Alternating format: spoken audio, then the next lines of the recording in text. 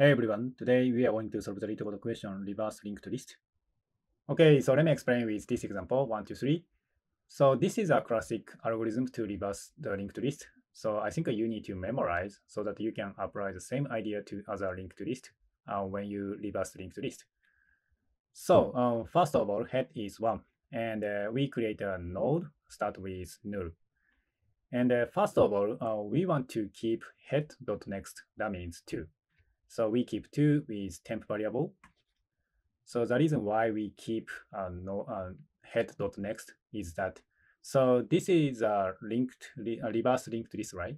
So that means we want to disconnect this link and then create a new link to like a left side. So 1 is a last node and 1.next should be null, right? So that's why we want to create this link. So now we don't have this connection, right? So it's hard to move from node 1 to node 2. But we keep node 2 at first. So in the end, we can update head with temp so that the head can move to node 2 from node 1. So that's why we need to keep node 2 at first. And then, as I told you, we want to keep this, we want to disconnect this link and create a new link here. And so that's why head.next should be this node, so null, right? So that is the second step. And the third step is update this node with head. So node is now 1. And then at last, step 4, update head with temp so that this head can move to node 2, even if we don't have this connection. So now, like this. So we repeat the same process. So first of all, keep head.next, that is 3. So keep 3 with temp. That's because we want to disconnect this 3 and then create a new link to like this. So that is a head.next should be this node, right?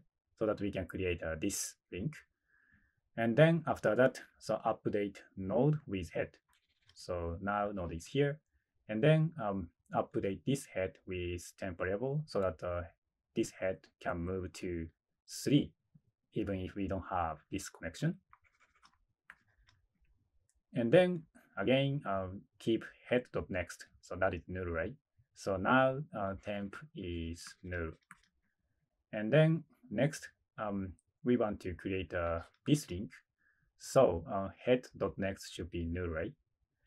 And then after that, update node with head. And then at last, update head with a temporary variable null. And now head is null, so we stop iteration. So look at this linked list. All we have to do is just return this node, right? So that we can iterate through like a 3, 2, 1 null. So completely reverse linked list, right? So at first we have 1, 2, 3 and null, and now we have 3, 2, 1 null. Looks good. Yeah, so that is a basic idea to solve this question. So let's jump into the code. Okay, so let's write the code. First of all, create a node and start with null. And then let's iterate through linked list. So while head is not null, in the case we keep going. So first of all, keep head.next with temp. So head temp head.next. And after that, update head.next with a node. And then third step should be node update node with head. And after that, this is the last step, update head with temp variable. And then after that, return just node. Yeah, so let me submit it. Yeah, looks good. And the time complexity of this solution should be order of n, where n is the number of nodes in the linked list. And the space complexity is, I think, O1. We don't use the extra data structure. Yeah, so that's all I have for you today. So please support me with your actions such as comment and hitting like button. I'll see you in the next question.